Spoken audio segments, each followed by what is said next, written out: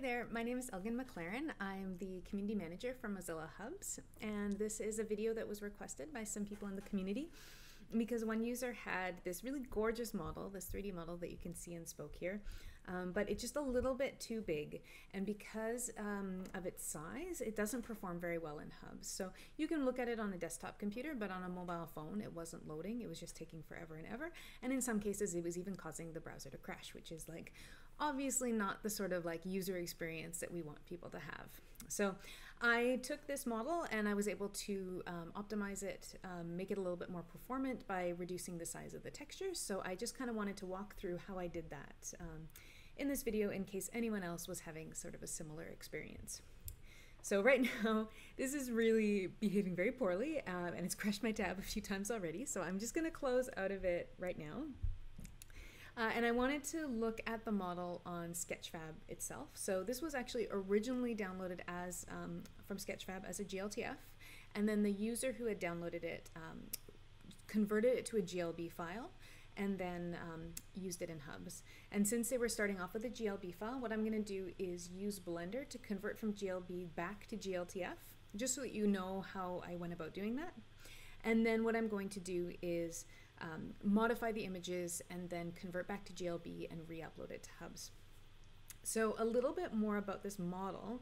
One of the first things that I do when I'm looking at a model in Sketchfab to see if I want to use it is look at the number of triangles. So you can see it's listed here on the side, 22,000, and that's actually not too many. This should perform fairly well in Hubs. It's on the large side, but it will still work in Hubs. When you get into more detailed models, things that are like really realistic looking or quite a bit larger, you know, that number of triangles can go up exponentially. It gets really, really huge. So once you're dealing with hundreds of thousands or like even millions, like those are just not going to work very well in Hubs to begin with.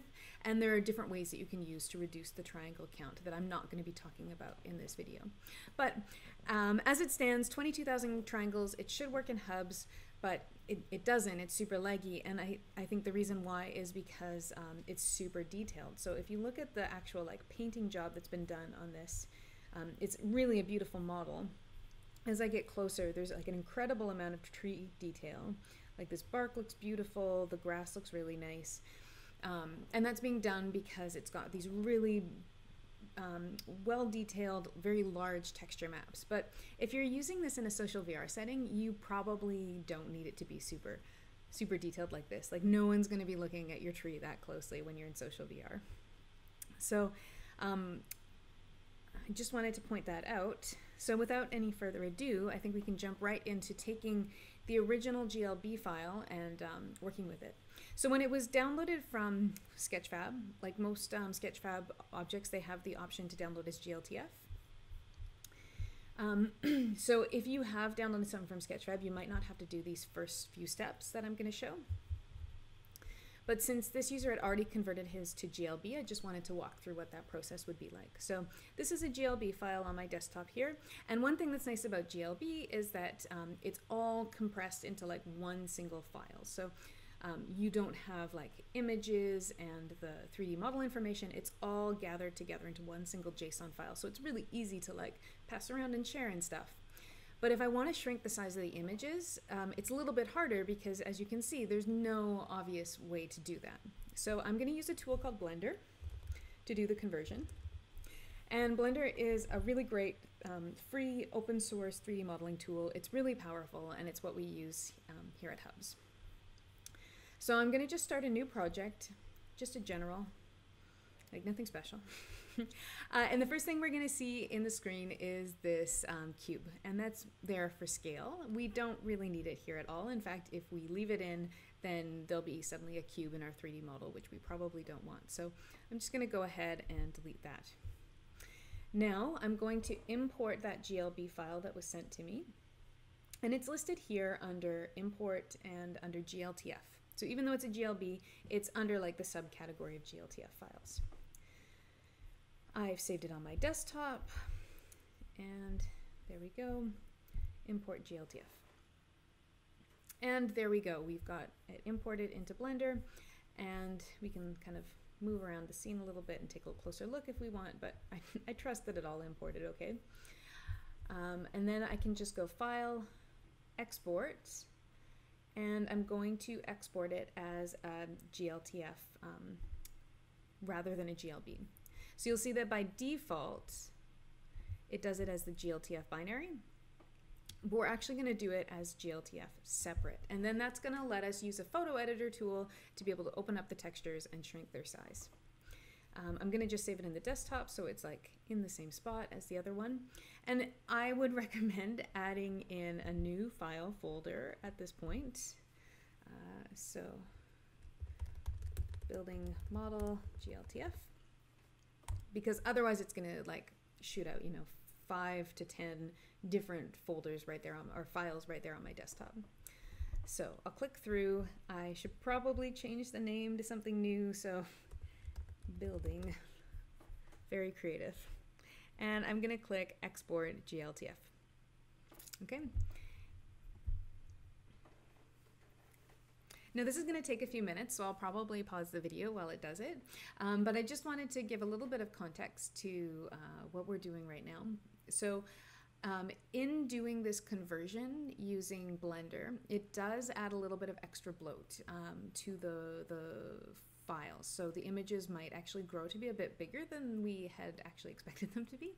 So Blender is maybe not the best tool to be using to do the conversion between the two file formats. However, a lot of the other converters require you to either have like coding tools or like using the command line on your computer. So there's extensions using like Node and Visual Studio Code that also let you do a bit more of an easy transition, but you need to be able to work with code in order to do that. So I wanted to give an example with Blender because it is a graphical user interface, and there's a lot of tutorials and stuff on how to use it as well out there. So it seems like an easier way of jumping into doing these conversions, particularly for people who don't have a coding background. So on that note, I'm going to pause the video because I'm pretty sure this is going to take another 5 minutes or something. So I'll touch back with you shortly. Okay, so it has now converted. And so if we look on our desktop, I'm hoping there should be, there's a folder here called Building Model GLTF. And so if I look inside of this, we'll see that I've got all the files that were involved in building this out. So now we've got access to images, so we can actually just reduce the size of them in order to improve the performance. If we go to the desktop here, I think, so it shows the size. Right now, the GLTF model here is actually considerably bigger than the GLB, so it has gone through some period of bloat. But we can reduce the size of all the images inside of there, and I promise you that it will end up smaller. So the way that I'm going to do this is just manually, because I don't expect anyone watching to have any special tools like Photoshop or anything, or some sort of command line tool for automatically resizing images. So I'm just going to open it up. You can see that this is one of the textures in the room, and if I go to actual size, it's like enormous. It's really big. You can see why the computer's having a lot of trouble opening this up. So I'm just going to go ahead and adjust the size for this. So right now it's 4,000. So I'm just going to kind of guess as to what size that it should be. This is not scientific at all. And I know that if you are someone who works a lot with 3D models, maybe you will know that I'm doing absolutely the wrong thing, but it seems to work, is just resizing it to a smaller size. So I took everything that's 4,096 and I'm just changing it to 1,000. Okay, and then I'm going to manually go through, and I'm actually just going to change all of these. Okay, so I have now converted them all into smaller image sizes. And you can see if we look at the size of the folder, the new GLTF folder is actually considerably smaller than before. So it was 65 megabytes and now it's down to 15.8. So I could actually probably have reduced some of the sizes even more if I wanted it to be more performant on the web. But in the meantime, So I've got this Gltf, but if I want to put it back onto the web, I'm going to need to convert it to a GLB file again. And there are tools online to do that, but I'm just going to use Blender because we've already got it on our computer and it's nice and easy to use. So I'll open up Blender. Same as before, we'll just hit General. I'm going to delete this cube because we don't need it. I'm going to import that Gltf. So from my desktop, I'm going to open up the building model Gltf file. There we go. I've imported it. It looks like it should be about the same. If you want to take a closer look, you could open up the shading panel as well. We can actually take a look right now, just to double check that our change of size hasn't changed the colors at all. And yeah, everything looks okay. So I'm going to export it now, once again to GLTF 2.0. And I'm going to go back to my desktop. And by default, it's going to go as a GLB format, which is what we want. And I'll just give it a new name. So building small. And I'm just going to pause the video while it does this because it might take another minute or two again. Okay, so the conversion is complete and it is smaller. So the new updated GLB file is only 15.7 megabytes big, whereas before it was 65. So that is definitely an improvement, and it should work now on Hubs at least. And you could even reduce the size smaller if you want it to be more performant. So what I'm going to do is I've opened up the old scene that we were looking at before. And we still have this old model in it, which is just not performing that well at all. And what I'm going to do is I'm going to upload a new asset from my desktop, that new building small that I had.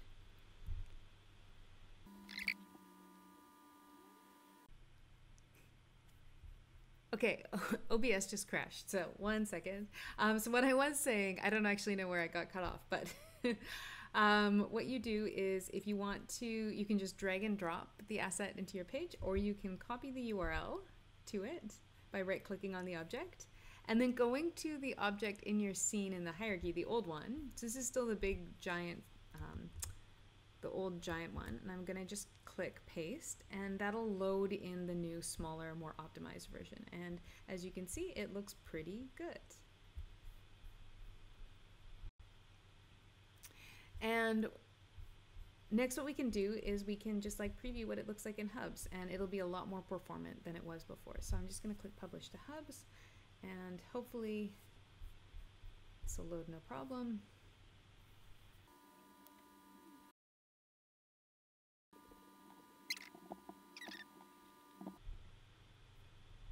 Just enter in the room, and yeah, we can now look around and it looks pretty good.